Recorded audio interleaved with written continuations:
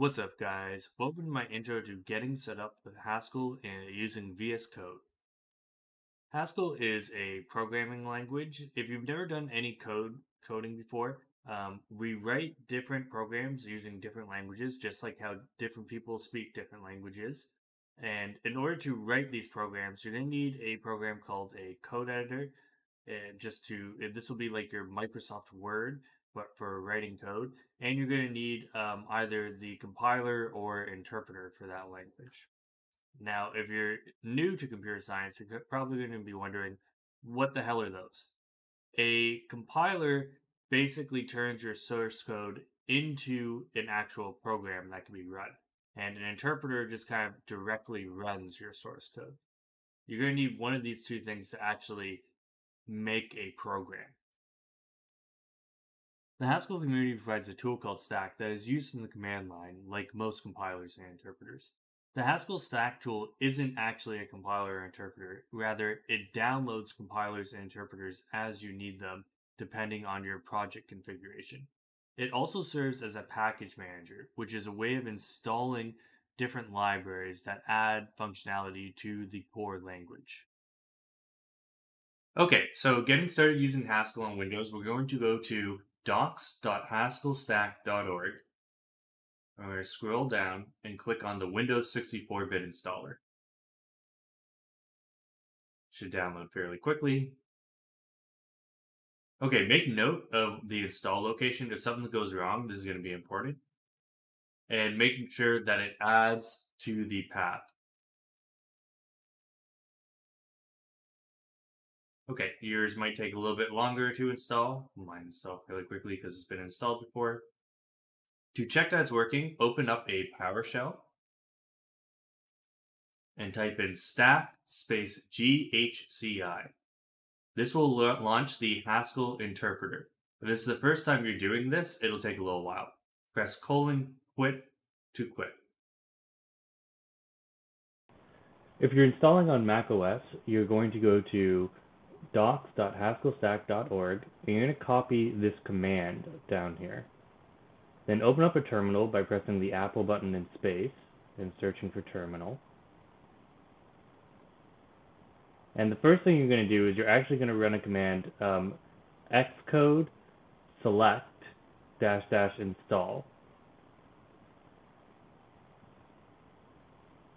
This is going to install the command line tools necessary to then install Haskell. So you need to make sure these are installed first. This might take a little while, so just be patient. Once this is done installing, you're going to paste in that command that we copied from the haskellstack.org page, and you're just going to let it run. This also might take a little while. Make note of where on your system this was installed. If something went wrong, most likely you're going to have to add this location to your path variable. You can check that it's working now by typing in stack space GHCI. If this is the first time you're doing this, it'll download the interpreter. This will take a little while. Once that's done, you should arrive at a prompt like this, prelude. This is the Haskell interpreter. To quit, press :quit, quit, and that will exit the interpreter, and you're good to go. Now we need a code editor, so let's install Visual Studio Code for Windows. Go to code.visualstudio.com and click the Download Windows button. This should automatically start downloading the user setup executable. Launch that when it's finished. Accept the agreement. Make note of the path install location next to this. You may not want to click off these options. They're kind of just nice extra features. Click next, and we should start installing. This will take a little while.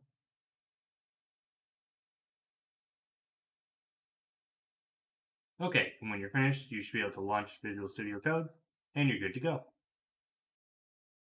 If you're on macOS, go to code.visualstudio.com and click the Download for Mac button. It should automatically start downloading Visual Studio Code. Open it up. It's a zip file that will contain the Visual Studio Code executable.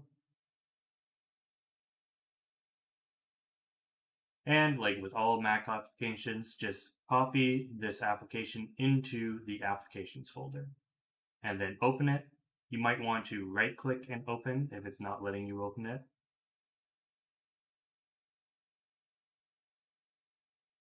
The first time you open it, it'll verify it. And you're good to go. An integrated development environment is a code editor that integrates with compilers and interpreters to give a bunch of extra functionality, like evaluating the code through the editor or doing code completion, a bunch of really, really nice stuff.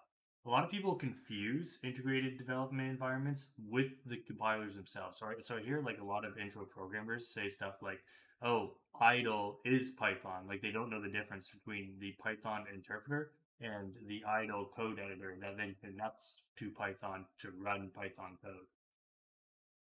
VS Code can be used as an IDE through installing extensions. So VS Code actually has this really like nice community that builds extensions that give all sorts of nice extra functionality to different programming languages. To install the VS Code Haskell extension, we're going to open up VS Code. And we're going to go to the left tab and click on the Extensions tab. And we're going to search for the Haskell extension. Now, there's a few different ones to choose here from. I recommend installing the one that's called just Haskell, like this. So you just hit install, and it should install fairly quickly. Now we're ready to create our first Haskell project, which we're going to do through the Stack tool, which I mentioned before is a command line tool. So start by opening up VS Code. Now that we have VS Code, we could run a terminal through VS Code by going through the top and clicking New Terminal. This will open up a new terminal. Depending on your system, you might get a slightly different terminal. On Windows, you'll get a PowerShell. Now, because Stack is a command line tool, this is a good moment to take the time to learn the basics of using the command line. So if you type pwd, PWD stands for Parent Working Directory, and it will show the current path that you are in on your file system. So right now, I am on C users my username. You can also see it shows this to the left of the prompt here. If I type ls, this for list directory, it'll show the contents of this directory. Okay, so you can liken this if you look inside Finder or Explorer, where you go to the side and you see that you have your documents folder and your desktop folder and so on and so on. If you want to change into a folder, you can type in cd, whatever the folder name is here. So cd, let's say, documents. If you'd like to move back run, type cd ... and it'll move you back. Just go back into documents. Okay, and typing in ls shows the contents of my documents.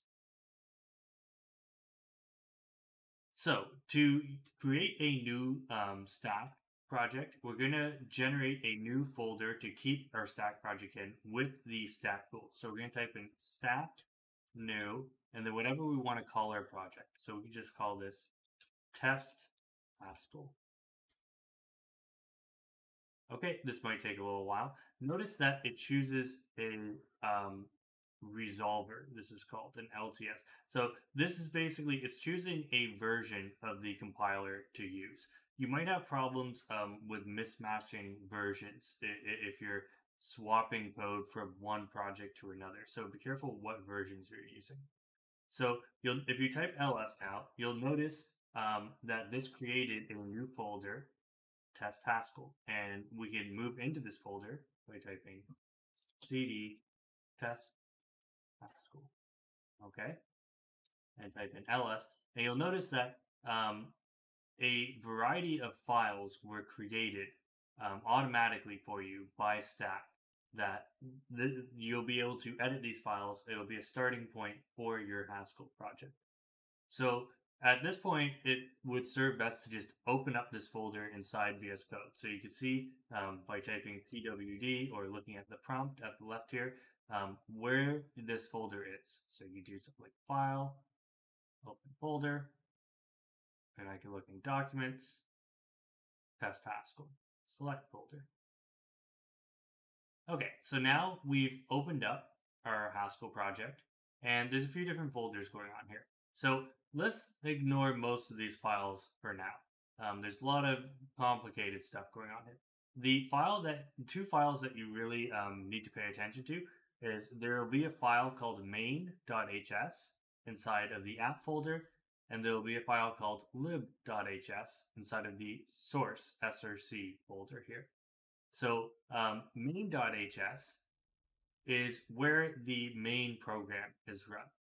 Okay, so whatever is here is if you build a program using stack, whatever is here is what gets run. This main function, this is the function that will be run initially. And you'll notice that the main function just calls another function called sumfunc. So if we go to lib.hs, which you can see is imported, lib.hs is a Haskell file that contains sumfunc. And all sumfunc has right now is it says put strlen sumfunc. So what this is basically saying is print a string line sumfunc. Okay, so if we are to open up our terminal right now, okay, and we're inside of the test Haskell directory. Oh, some stuff happened here and it switched to output. Don't worry about that for now. It might download some stuff that are just some extra features. You don't really need to worry about this. Just switch back to terminal here. Okay. And there's a few different ways you can do this. You type in stack build, okay, and this will build your program. And you'll see on Windows it creates an executable file. And if you want to actually run this program, type in stack run. And you'll notice running the program, all it does is it prints out sumfunc right now, okay? So we can change this up a little bit. We go to sumfunc here, and we can edit this to say something like, hello world, and save. So now if we go down, okay, we could run stack build from the terminal again, or you'll notice that there are actually these buttons down here, so we could actually just click. Let's say stack build.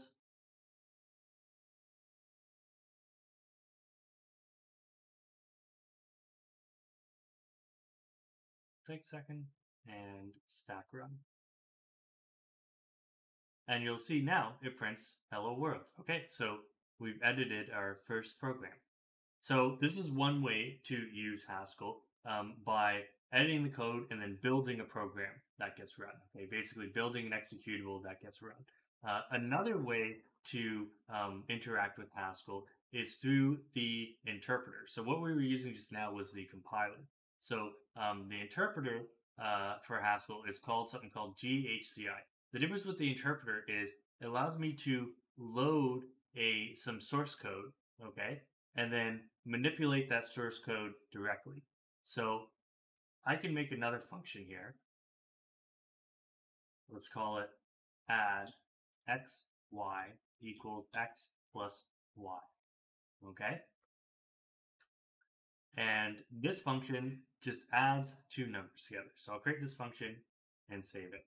And right now, if I were to run stack run again, okay, this wouldn't change my program at all, okay, because nothing inside main here is using this new function that I added. So if I want to test out this function to see how it works directly, what I can do is I can go back to my terminal, run stack GHCI, and what I want to do is I want to specify the file that I want to load here. So the file I want to load is source/lib.hs. Okay, so I've loaded lib.hs, and now I could run add 1, 2, and it gives me back 3. Okay, so in this way, I could write functions and I can test them out on the fly, kind of manually. The other way, so when I'm done with this, I'll press colon, quit. The other way I could have done this is I could have just hit the load GHCI button. So make sure I'm on the file that I want to load and just hit load GHCI. Okay, and that loads lib. And we could also just call some func from here directly. That says hello world. So now that you have the Haskell stack tool installed and VS Code installed and configured to use Haskell, you guys are ready to code. I highly recommend you do everything I showed you inside this video, including creating a new Haskell project with stack and building the project and changing it from printing out some func to hello world. I believe in you guys. Have a good one.